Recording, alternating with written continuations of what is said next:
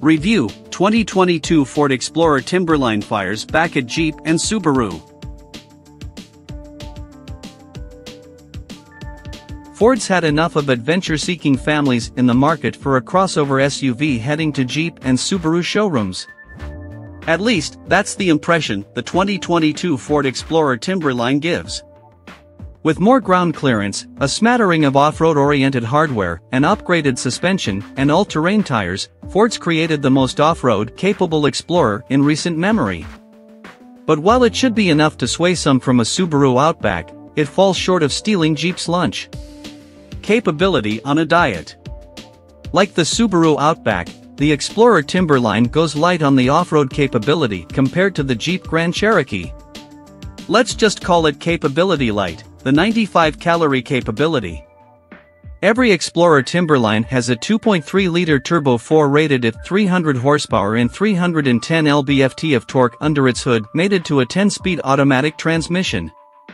While that's more power than any Subaru Outback and it's adequate in the Explorer, the 375 horsepower for XE plug-in hybrid powertrain in the Grand Cherokee Trailhawk will leave this Ford in the dust. In day-to-day driving, the Explorer's Turbo 4 is the definition of fine, but it starts to run out of steam in highway passing maneuvers. I don't question the Timberline's maximum tow rating of 5,300 pounds, but I do suspect it will struggle to tow confidently at highway speeds. That's a test for another time. Senior editor Robert Duffer also noted lumpy first to second and second to third gear shifts, though I didn't have the same experience. Where the Timberline takes a right turn down a gravel road from other Explorers is its suspension and running bits. Ford swapped in a set of heavy-duty shocks, which were yanked from the Explorer Police Interceptor's parts bin, upgraded the stabilizer bars, and installed off-road springs with more rebound up front to reduce jarring off-road movements. Company engineers also went with taller 265/65 or 18 Bridgestone dual or all-terrain tires, and added skid plates below the engine, transmission, and rear end. They also recalibrated the steering to mesh with the suspension changes. The result is the best riding Explorer money can buy.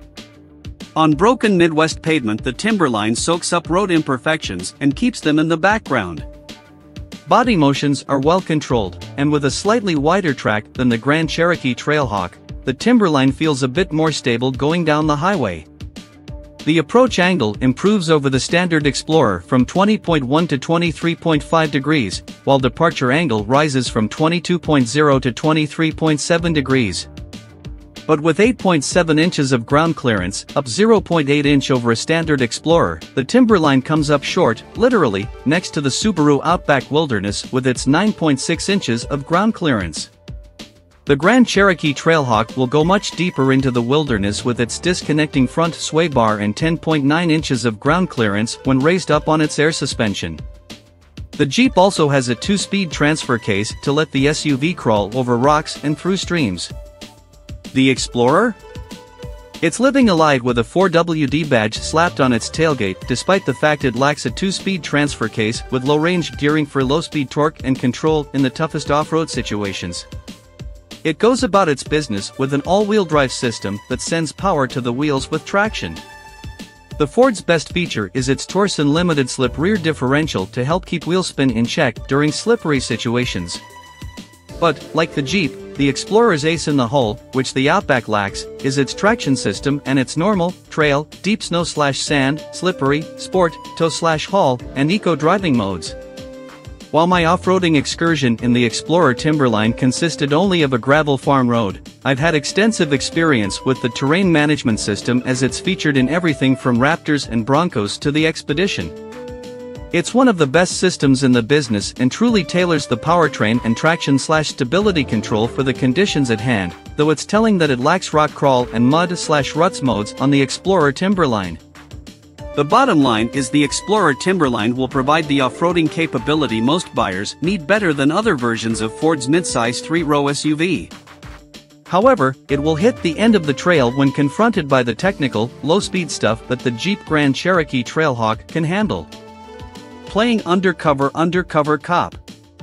With blacked-out headlights and taillights, chunky all-terrain tires, 18-inch black-painted aluminum wheels, and grille-mounted LED fog lights, the Explorer Timberline looks like an undercover cop car.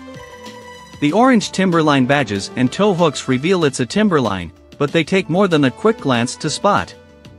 The grille-mounted LED fog lights strips on either side of the Ford badge actually perform more like driving lights. They do a terrific job of lighting up the road, but the beams are focused down the center of the road in between the headlights rather than spreading to the sides of the road. They also can't be used with the high beams, though they can be used in conjunction with the round factory fog lights mounted lower in the bumper, which is an odd choice. The top-mounted fog lights are engaged by an AUX button on the headlight control dial. An orange light indicates they are active and has an aftermarket look. Inside, the Timberline is standard Explorer fare, including the analog gauge cluster with a 6.5-inch information display and 8.0-inch touchscreen infotainment system. The standard satin silver colored trim with Timberline-specific graining Ford Coldstone mesh is nice to look at and touch, but it's the green interior with orange stitching that is hot with 90s vibes. While the green interior looked fantastic with my tester's forged green paint, it's unclear how it would look with one of the other available colors. Those green seats are soft, supportive, and road trip worthy. The first two rows are extremely comfortable, and the seats are wider than those found in the Grand Cherokee. But the third row is a bit small for adults.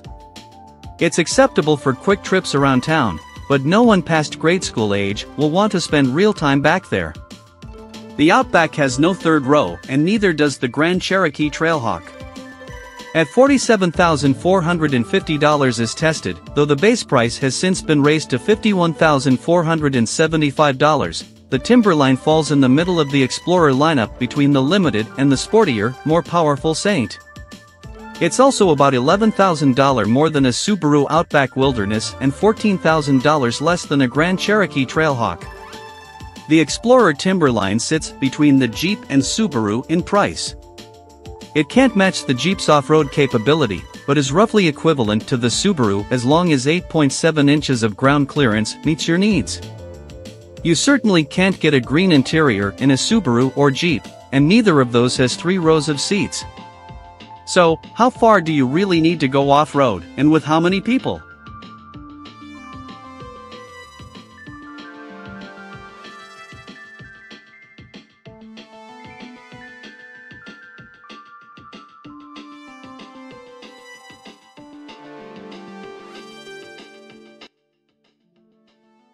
Thanks for watching. Drop a like. Leave a comment. And don't forget to subscribe to watch more videos like this.